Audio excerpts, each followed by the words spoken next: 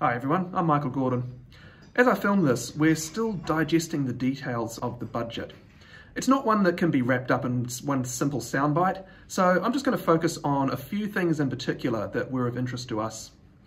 Firstly, the government's accounts remain in pretty good shape. While the balance isn't expected to return to surplus for another 3 years, the debt requirements look quite manageable. It's all well in line with the new fiscal rules that the government set out a few weeks ago, which provide a bit more flexibility while still maintaining some discipline around spending. That said, it's still early days for this framework, and there is still a risk of slippage in the future.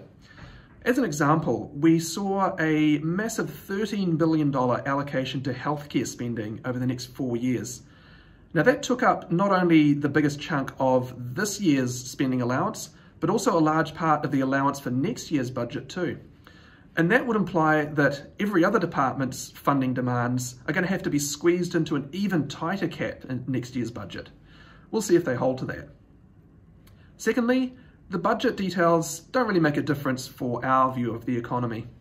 The government spending plans were signalled well in advance, at least in terms of the dollar amounts. One thing that was no doubt a more recent addition was a cost of living relief package. And that includes payments to lower income households, kind of like the winter energy payment, but for the economic chill of rising prices instead. We've also seen the cuts to fuel tax and road user charges will be extended for another 2 months.